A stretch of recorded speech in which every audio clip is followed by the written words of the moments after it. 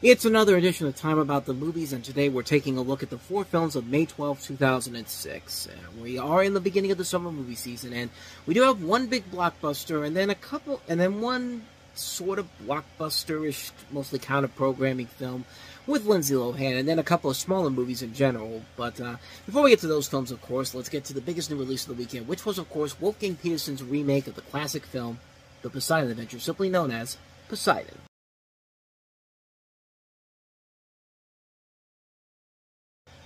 So the plot really does kind of just go through the same storyline as the other movies have, and the book this is based off of course. On New Year's Eve, the luxury ocean liner Poseidon capsizes after being swamped by a rogue wave. The survivors are left to fight for their lives as they attempt to escape the sinking ship. And you see in that trailer there a pretty stacked cast overall: Kurt Russell, Richard Dreyfuss, Josh Lucas, Andre Braugher, Emmy Rossum, Fergie from the Black Eyed Peas is also in here, Jacinda Barrett. There is a lot of really notable names in here, and unfortunately the movie was not the big hit that I think the studio really wanted. In fact, it actually flopped pretty badly. And I say unfortunately because I didn't think the movie was all that bad. In fact, there's a lot of times in the film where there was a lot that I really did appreciate about it. The visual spectrum of the whole movie is incredible. Like the ship getting attacked by the wave. It's actually really well done, and the visuals really are impressive to look at. But as I've always said, visuals don't make the movie. You gotta have good characters, you gotta have a good storyline, and unfortunately, the rest of the movie isn't that compelling whatsoever because the characters aren't really all that memorable in general. They're just kind of just stock generic characters, you know. You got the characters that we've seen so many times in other disaster movies like this, and unfortunately, there's no real good writing here to really give these characters a boost overall in terms of like give us a reason why we should be rooting them on to get out of here. And there's just nothing there, unfortunately. And it's a shame because there is a lot to admire about the film from the technical level, and you know it takes what was a pretty good 1970s movie, which was nominated for several Oscars too, by the way. This was back when the Academy Awards actually cared about all the movies that came out and didn't just shove the blockbusters aside for the smaller movies. No, this was back when they gave a shit about movies like the original Poseidon Adventure, which would have never gotten nominated if it was made today for Best Picture. Not by any means necessary. It was actually nominated for several big awards back then, but that movie worked because there were characters in there that you did get invested in. There was a lot of ambition and a lot of storyline that the audience got invested into. And unfortunately, the ambition is there, just everything else really isn't. It's a shame because there's a lot that I liked about it, but it's not enough for me to say that it's something that you should give it a watch overall. It's just not a very good movie overall, unfortunately. And it's a shame. It's a shame because there is so much there to admire about the film in general from the visual spectrum, but unfortunately, everything else from the casting that's really good, but unfortunately not given a lot to work with the characters in general and the storyline. It's unfortunate. It's an unfortunate mess of a film. And yeah, not much more I could say about this one, unfortunately. A major disappointment, but stuff I liked about it to say that it's on the cusp of saying it's watchable just for the special effects, but even then, it's not worth it for me to say you should definitely check it out, unfortunately. Yeah. So, mostly a mixed opinion on Poseidon. So let's go ahead and move on to our next movie, and ladies and gentlemen, the movie that killed Lindsay Lohan's movie career. I know you think it's Georgia Rule, I know you think it's I Know Who Killed Me, but they contributed it, but no, this was the first movie that really broke the trend.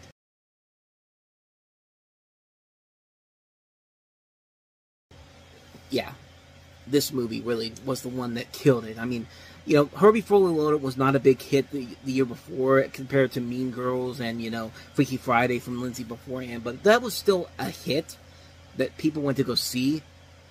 Nobody went to go see this, and this unfortunately started a downward trend for Lindsay Lohan that took a while for her to get back to. And she stars in this movie as Ashley Albright, who works in public relations and is the luckiest person in Manhattan, when Jake Harden, played by Chris Pine, is a janitor and would-be music producer who seems to have terrible luck until their good and bad luck is switched upon kissing each other at a masquerade ball, which changes both their lives and leads them to meet each other once again.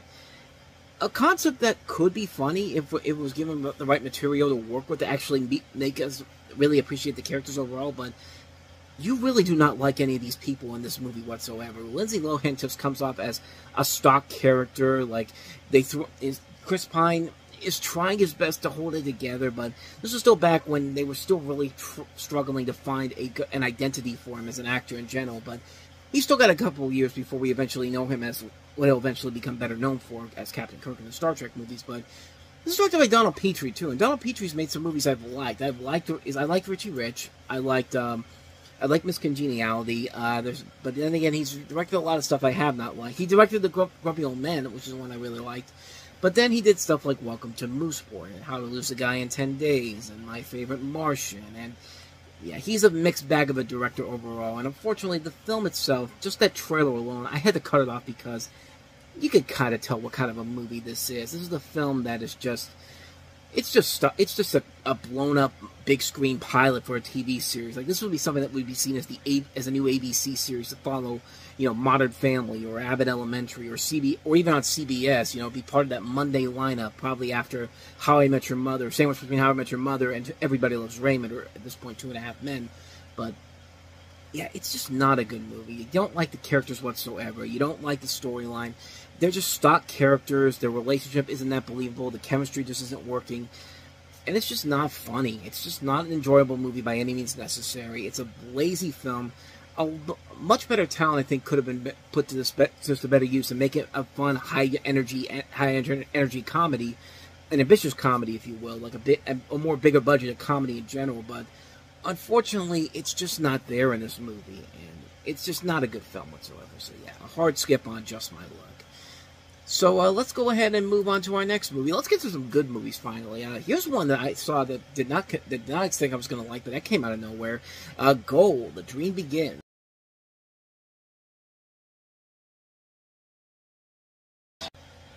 Who would have guessed this would turn into a franchise? They actually have made some sequels to this movie. There's actually a trilogy out there. And in this movie, you have Santiago Munez, played by Kuno Becker, who's an amateur soccer player who earns an unlikely chance to play professional football, or soccer, if you want to put it that way. And it's one that really came out of nowhere. It's a film that I remember hearing about, I remember seeing in the stores, and I just never really took the time to watch it.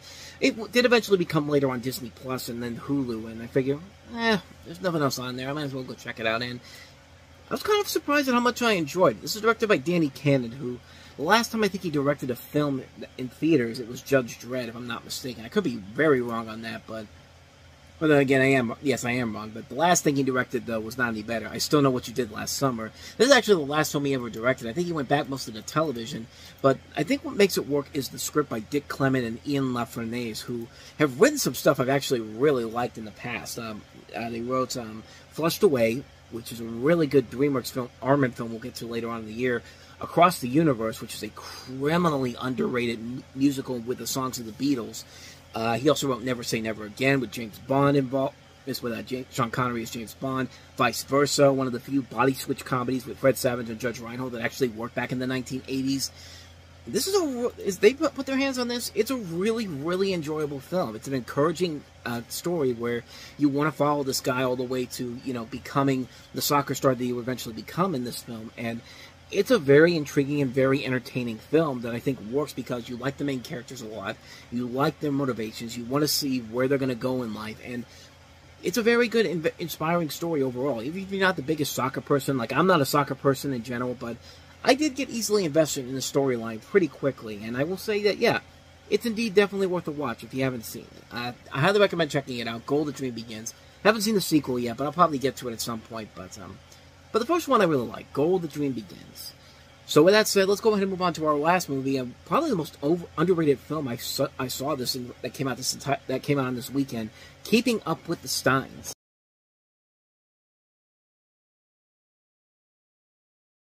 This is a movie I actually really kind of enjoy. This is a commentary about how too many Jewish families see a bar mitzvah or bat mitzvah not as a coming of age for their son or daughter, but rather as an excuse to throw outrageously lavish parties which end in drama. So, essentially, the bar mitzvah version of My Super Sweet 16. I mean, that's what literally every episode of My Super Sweet 16 was.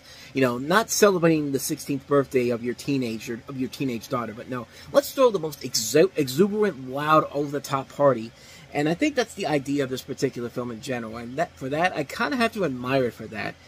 This is a really good movie. It's got a really good cast. You know, Gary Marshall is in this. His son directed this movie, Scott Marshall. Jeremy Piven, Jamie Gertz, Daryl Sabero from Spy Kids, Larry Miller, Cheryl Hines, Daryl Hannah. A really, really top-tier cast, and a really overall entertaining film all around. I was actually really surprised at how much I enjoyed this movie. It has kind of the similar problems to Just My Luck, but unlike Just My Luck, which was written just like a sitcom, this is also written like a sitcom, except you do get invested in the storyline and the characters as well. And that's what I really took from this movie in general, how much I really appreciated this film. I thought it was very funny. I thought it was a sweet story. I thought it was a nicely put together film. It was a film that really did come out of nowhere. I just remember seeing it at Giant Eagle when the video store was still there, and I figured I'll rent it one night, and I actually found myself really enjoying it. I thought it was a very entertaining film, very underrated film. I highly recommend checking it out. Keeping Up with the Stars. And so on that note, we wrap up another edition of Time About the Movies, and the next time we meet, we've got 3 more big summer releases, including Tom Hanks starring in the controversial feature film adaptation of the controversial book, The Da Vinci Code, directed by Ron Howard, of course, and we also have DreamWorks' latest animated feature, Over the Hedge, based off the comic strips, and starring Bruce Willis, Gary Shandling, and Steve Carell among its voice cast, and we also have See No Evil, starring Kane from the WWE. This was actually, I think, one of the first WWE films under that label they had out around this time. But we'll take a look at those 3 movies on the next episode. That'll be up tomorrow. But until then, thank you so much for watching. And if you want to see more videos like this, please like this video, hit the subscribe button, and check out the notification button because we post videos every day here. Check out the plays on the next page as well as the previous episode. So, with all that said, before I get out of here, I should tell you that coming up later on Time About the Movies Flashback, we're flashing back to Halloween weekend 1987, which is fitting because Halloween was literally yesterday at the time of recording this. But Fatal Beauty, we'll talk about The Hidden, and also Sammy and Rosie Get Laid. So 3 movies, not as many as we've had in the last couple of episodes, but that'll be coming up in a little bit. So stay tuned because we will be right back with that after this.